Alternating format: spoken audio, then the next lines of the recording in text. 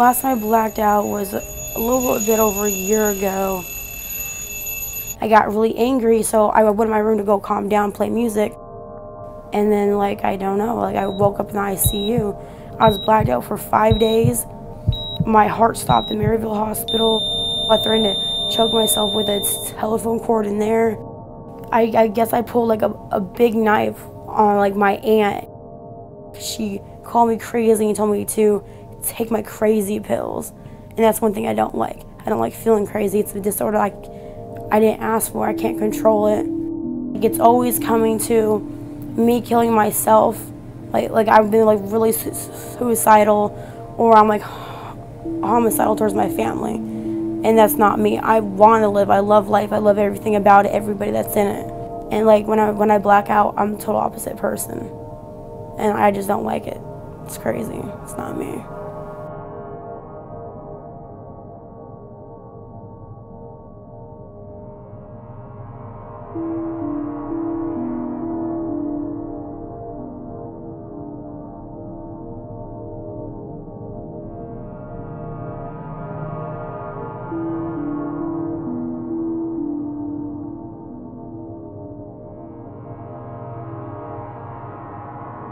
I got diagnosed with bipolar. The part of it was panic depression. It's when I can be, like, depressed for days on end. It means like a long period of time depression. Sometimes you can get suicidal. Sometimes, like, you're really high, like, you're really happy, and then you're really low, down in the dumps for, like, ever. Then you just, like, goes back and forth. It's not a stable mood. I have anxiety problems to the point I can have random panic attacks. I cause this stutter when my anxiety gets up. I get really anxious, which is part of my anxiety. I have OCD, which I have to, like, do certain things certain ways, or else, like, I spaz out. I have a little bit of anger issues. There's not really, it's not, like, diagnosed, but they said I have anger issues because of the past issues I've been through. The major mental illnesses, they're caused by a chemical imbalance in the brain. So, there are multiple neurotransmitters in the brain, and people who suffer from mental illness would have a relative deficiency of one or more of those neurotransmitters, and that's what causes the symptoms of the illness. And then all of the medications that we use, for the most part, are designed to kind of help restore the balance of the neurotransmitter.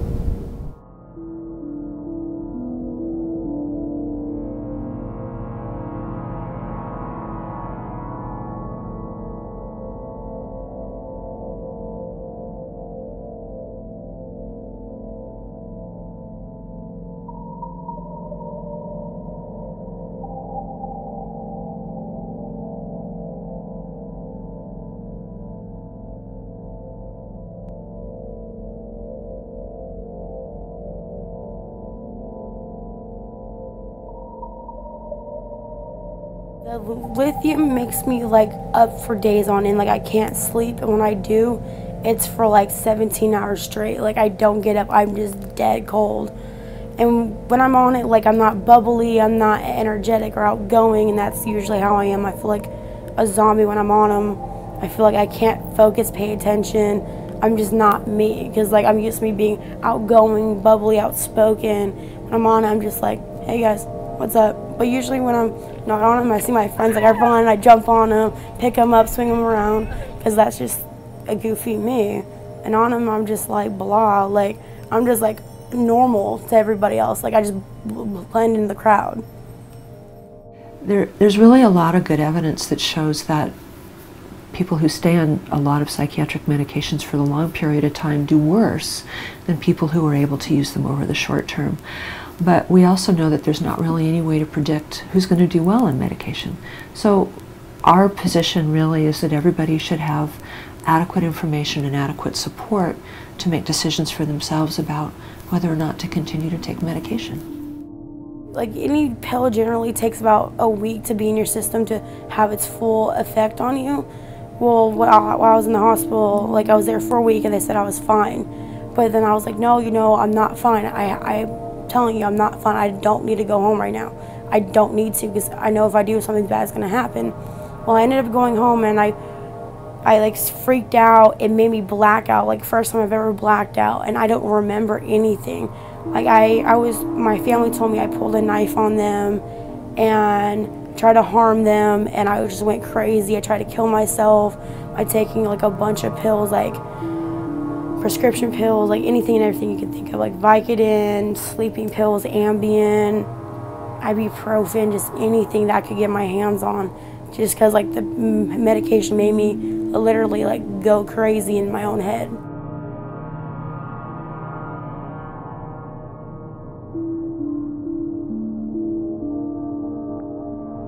I've thought of various ways to kill myself, and I've only tried like one or two, but they don't seem to work out for me very often, obviously.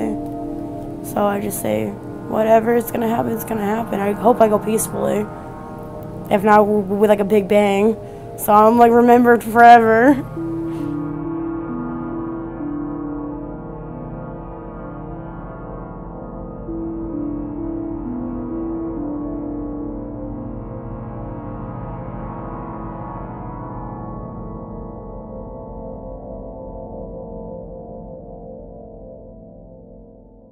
The kind of cuts you're talking about are really twofold. It's not just budget cuts, it's also service reductions.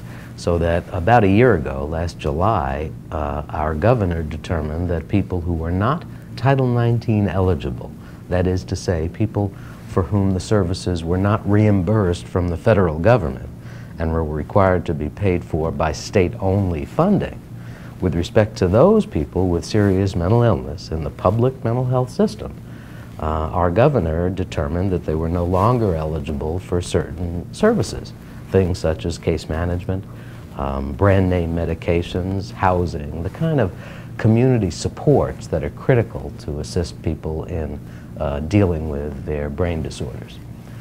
In addition to that, there have been significant budget cuts that have reduced the resources available to people who do have those service arrays available to them. So it's been a double whammy. It's been a twofold hit: reduction in services and significant budget reductions for those services that are available. Budget cuts happen.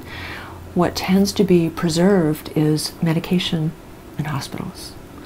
And those are not benefits that help people get a life back.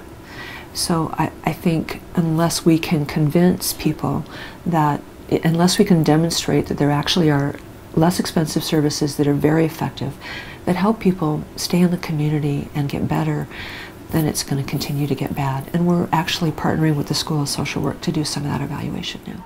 Why should I have to pay to receive counseling when I actually do need it? Like, you're going to make it harder on me to go throughout my life, to make it harder on me and my already issues I have. Like, you're just going to add on to it.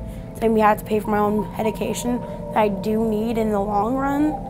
Like, that's just craziness. Like, you're screwing people in general. Like, you're screwing them over. Like, why? Why sit there and make a depressed person more depressed because they have to pay for their pills to make them not depressed? Like, that's craziness. Why? Like, there's no point to it.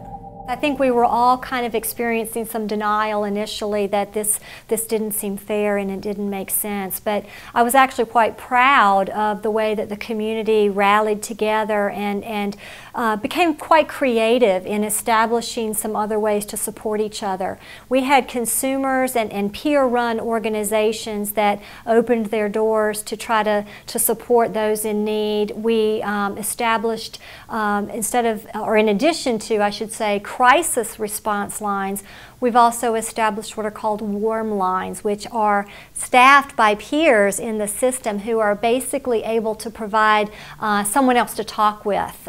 So we've got warm lines, we've had peer supports, we've had advocates and community members coming together to look at creative options.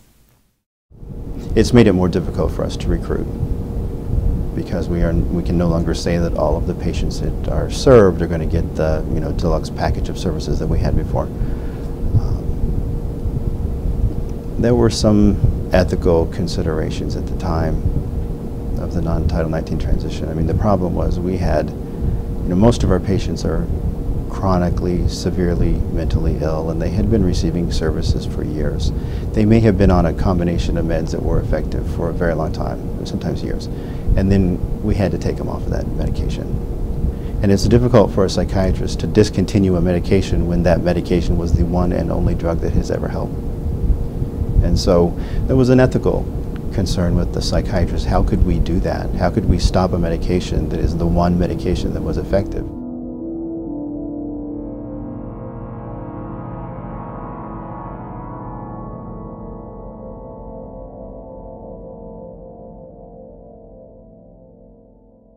My understanding is that there were people who knew that young man had some difficulty before this happened, and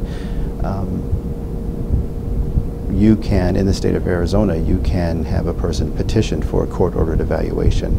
And you know, I wasn't there, I can't really say kind of what happened there, but if a person is exhibiting significant symptoms of a mental illness where there is concern that they could be unsafe, you can petition for an evaluation in this state and get the person into treatment, even if they don't want to pursue treatment. I don't know if that would have prevented what happened there, but at least it would have given people the opportunity to intervene and work with him to see if there was something that could have been done. I think what happens in the wake of a tragedy such as the shootings in Tucson is that everybody says we need more money for mental health.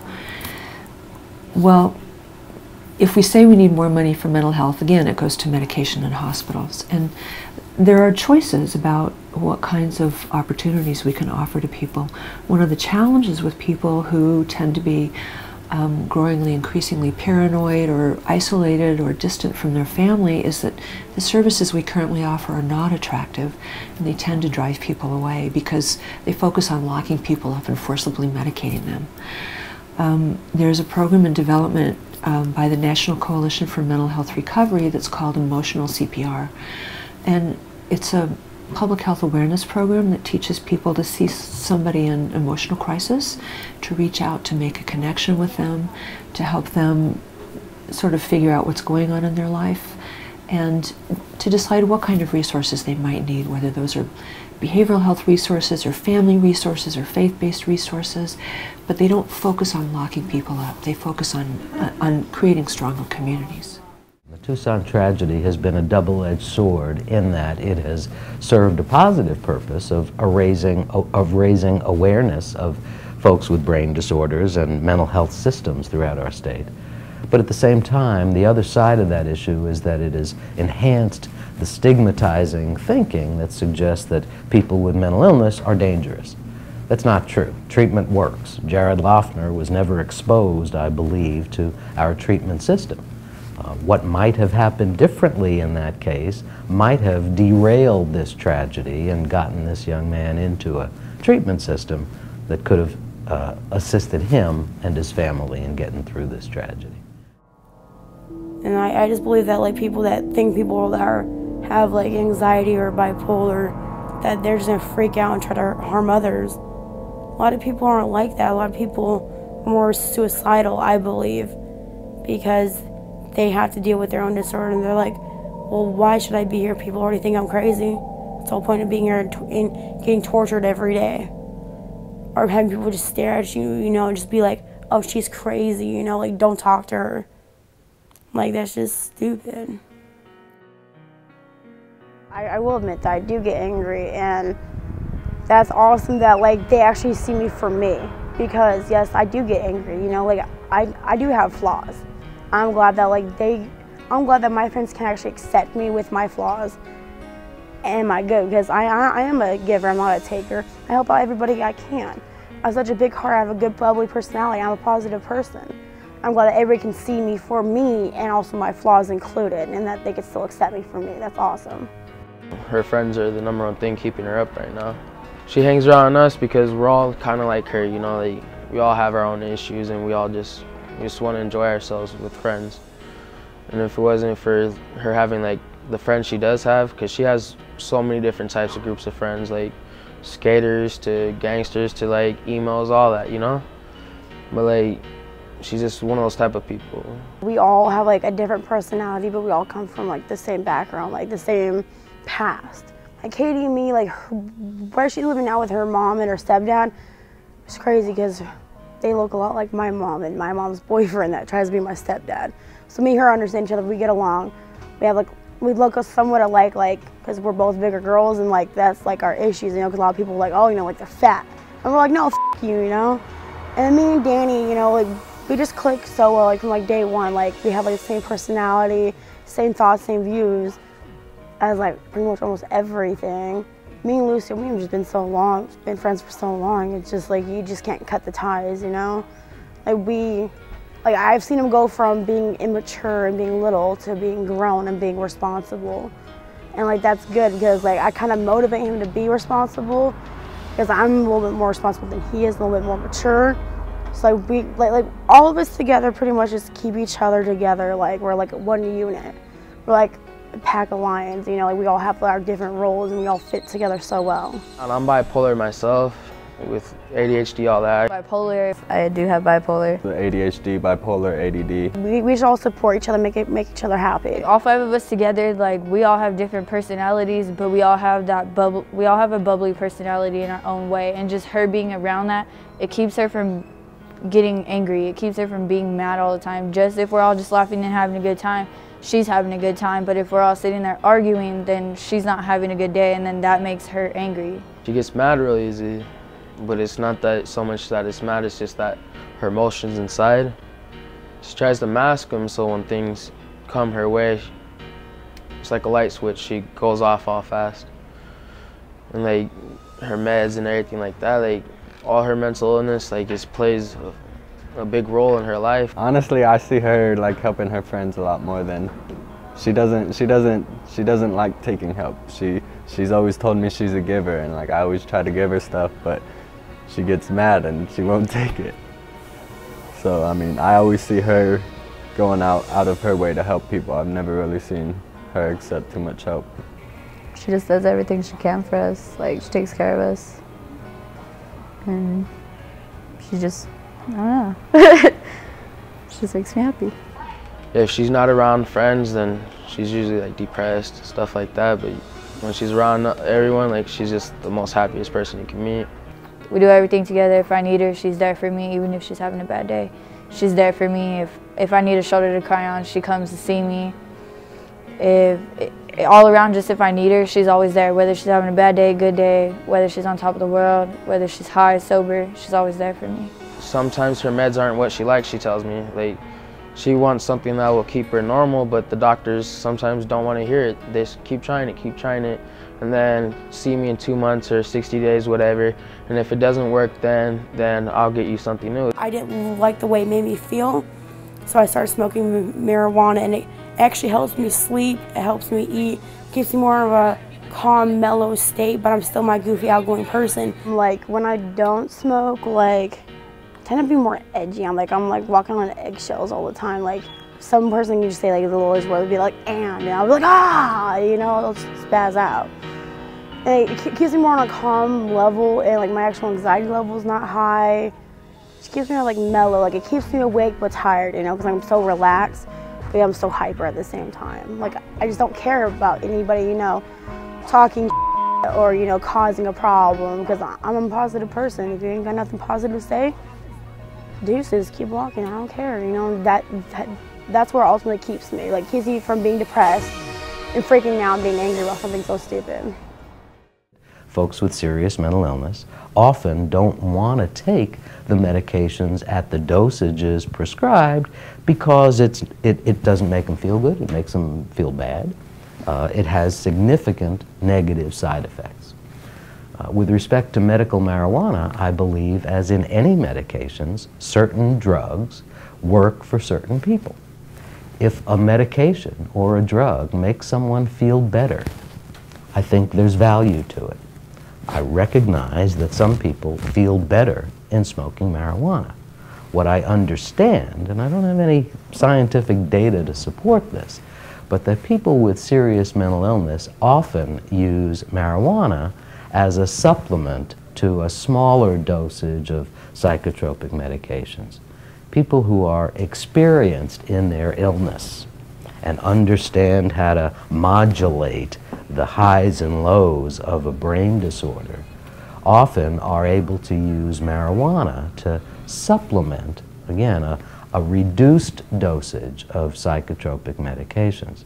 So I think there's value to it, just as I think there's value to any drug that can make a person feel better. And like, I don't smoke marijuana just to get high. Like, I take a couple hits and I'm good, I'm calm. Because like, I don't need that high effect. That's not what I'm using it for. I'm using it to keep me from like having panic attacks, freaking out, spazzing out, getting angry, getting really depressed. Because that's pretty much my whole day. Like, I get depressed sometimes and get angry and have panic attacks. And generally I smoke maybe a couple hits a day. And that's generally in the morning before school, and then I'm good throughout the whole day. If I had complete control, I'd reestablish the funding so that we could continue to provide the services that we had. What I would do would be to get rid of the regional behavioral health systems and embrace the notion that it's the state's job to provide health care to people who live here. And I would suggest that the Department of Health Services needs to be in the business of providing health care directly. Let's get rid of the REBAs, the Regional Behavioral Health Authorities, and have case managers working directly for the state, such as what exists in the system for persons with developmental disabilities. I don't think we need those extra layers, and certainly the notion of having a public for-profit company in a public health system creates a tension that can't be resolved. Those motivations are different. A public health system has a motivation to provide service to people who live in our community. A for-profit publicly held company is responsible to its shareholders. And so those two different motivations, again, create a tension that results in people not being served in our community. I've actually written the state a couple of proposals about this. For one thing, I think I would expand peer-run services. There are some rules based in the Arnold lawsuit, and there's a standing consent decree that right now is not being monitored. It's the Arnold lawsuit. That in the past has set some guidelines for case management and certain services like that. And Arnold was a wonderful benefit for people in the state of Arizona because it's what created our community-based behavioral health system that we didn't have before.